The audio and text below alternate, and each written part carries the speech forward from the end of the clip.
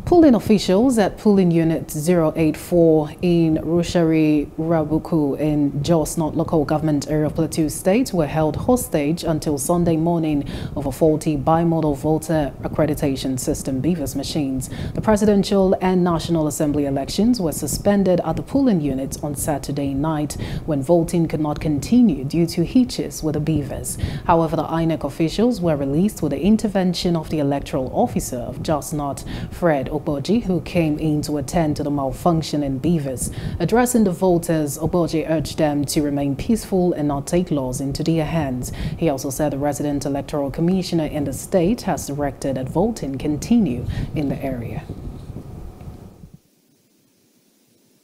I've been directed by the resident electoral commissioner to come to the place to see what is happening.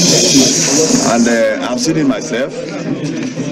And got an explanation from the community, from the electorates, and the resident electoral commissioner has directed that voting will continue.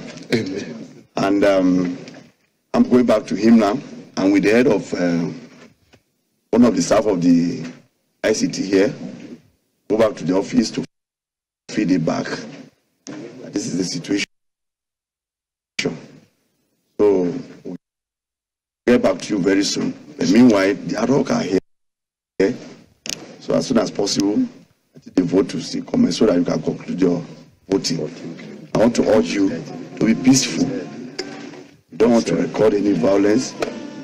And I want to commend you for your peaceful conduct so that at the end of it all.